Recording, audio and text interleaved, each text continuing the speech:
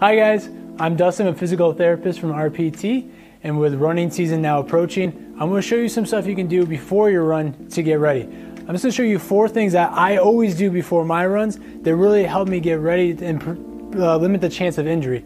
First thing I do is just for my hamstrings and my hip flexors. You don't need a wall, you actually don't need anything to balance on. Sometimes I use the hood of my car, but just something to make it a little easier. What I'm going to do is put 1 foot forward, 1 foot back. The opposite, or same arm is going to be out in front of the leg that's behind, and we're just going to swing, just like that. Now what I'm not doing is moving my body. It's all just arm and leg. So I'm trying to get up high, so when I get up here, I'm going to feel that nice stretch here. When I kick back, I'll feel it here. And I'm just trying to get open. I'm exaggerating that running swing. Next thing I'm going to do, I'm going to turn, and I'm going to swing like that.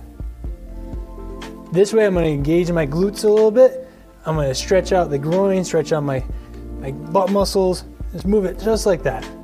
I do about 20 of those each leg just to help get me warmed up. Next one I always do is going to help get my trunk open, engage my core, get my glutes ready for that run, which is you need them to stabilize. I'm going to get like a split stance, kind of like this. I'm going to get wide. Then I'm going to open up my arms like so, and I'm just going to tilt. Just like that. I'll do about 10 of those, and then I'll switch. Just like that. Now you can do this moving. You actually do like a little bit of a walking back lunge with it. It feels really nice just to get you opened up.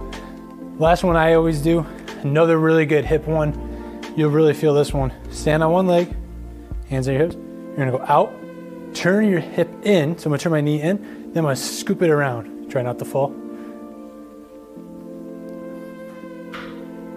Just like that. So you're from the side, here, out, turn, scoop around. Out, turn, scoop around.